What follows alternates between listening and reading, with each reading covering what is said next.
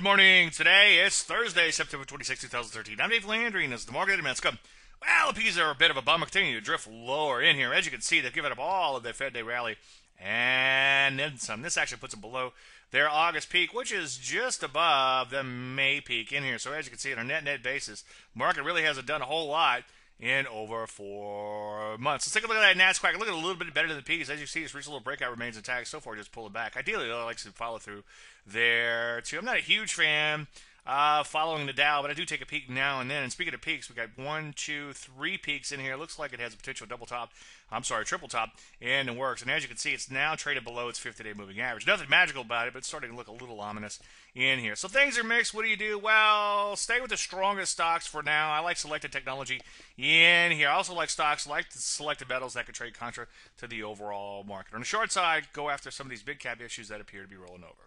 Any questions? As usual, Dave at DaveLandry.com. Ooh, Trot Show later today.